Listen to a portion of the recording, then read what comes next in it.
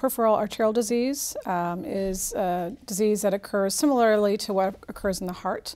Arteries get narrowed or blocked, which then can cause a variety of symptoms, anything from leg pain and muscle pain with walking to pain at rest, especially at nighttime, to non-healing wounds. It's much more common in men, especially men who smoke, but it can certainly affect women as well. And in fact, sometimes women tend to ignore some of the signs of PAD because they think it's just part of the normal aging process. So we're trying to bring more awareness to society in general that this can affect both genders.